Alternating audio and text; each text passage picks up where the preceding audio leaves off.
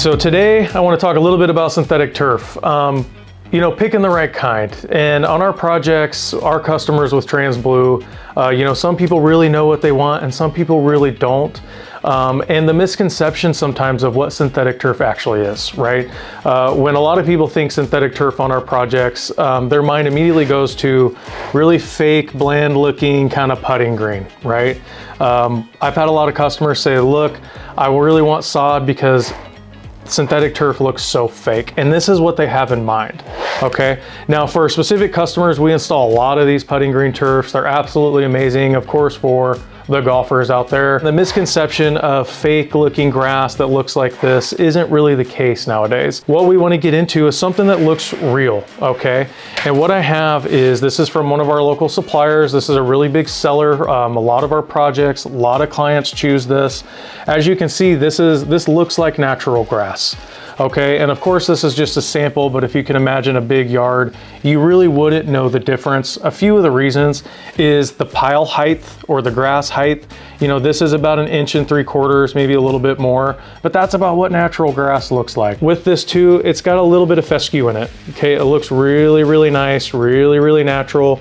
It's not too green, it's not too fake. It doesn't look like something in a cartoon, right? It really looks real. It's got that natural look to it. And when you step on it, it feels like real grass. That's the point of getting synthetic turf, right? Is getting the low maintenance. You don't have to water it, but it still looks real. A few things to consider too when you're picking out synthetic turf, and I like to guide our customers here at Transblue on what they're going to be using it for.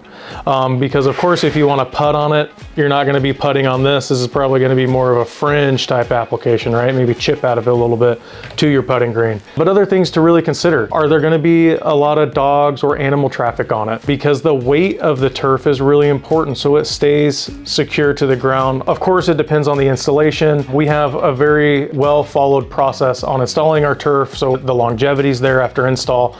But really think about what you're going to use it for, right? Is it going to be a sports field? You're probably not going to use one of these turfs. It'll be a specific sports type synthetic turf for that application. That's why picking out the right turf so you can really get your return on that investment is crucial, right? Because you really want the longevity there. Now let me show you a few maybe not to choose, okay? And we don't sell this a lot, and I don't really like it because it looks low quality. You can see some of these turfs, how they differ. This looks really, really fake. Really fake looking turf.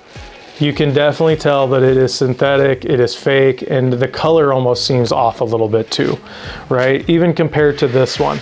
You can see really the color schemes are just completely different. The other thing to notice is the pile heights are a lot different. Okay, on this one, it's quite a bit longer. The other thing to notice is the backing on these are a lot different.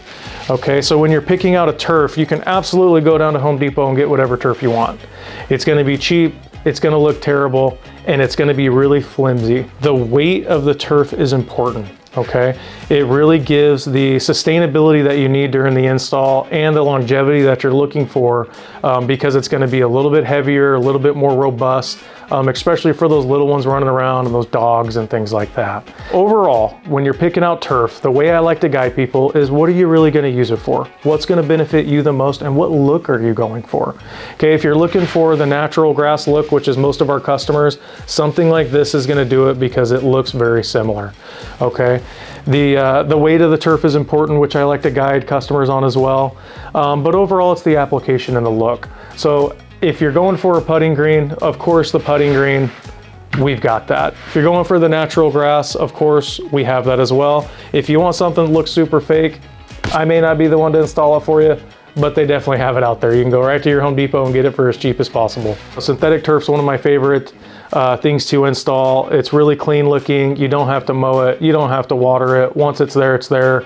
The winter time, it doesn't die. It looks green all year long and it looks beautiful. So as long as it's done the right way, you know, here at Transblue, we have a specific process, and it looks beautiful every single time. So to summarize, when you're picking out turf, really take into consideration, what are you going to use it for? Kids, dogs, sports, leisure, whatever the case may be, that is definitely a factor. And then just consider what look you want. You know, do you want it to be more green or not as green? The pile height, they have different heights of the grass, anything from short putting green to about 2 inches tall, right? So take all that into consideration. Let us help you. Let Transblue guide you. Call us. Let us know. We'll help guide you the whole way. Turf is amazing, and we're here for you. Call us.